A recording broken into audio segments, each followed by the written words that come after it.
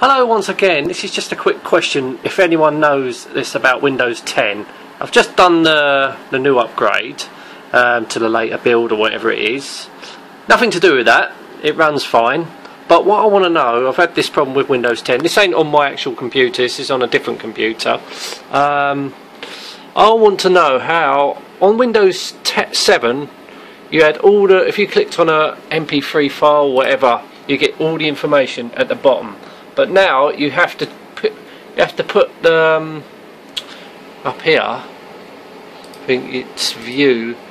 You got to view the pane, so it comes up here on the side here. Is there any way you can get it from the side to come out down the bottom how it should be? Because that was so much better than having it on the side. If there's anyone out there that knows, please let me know.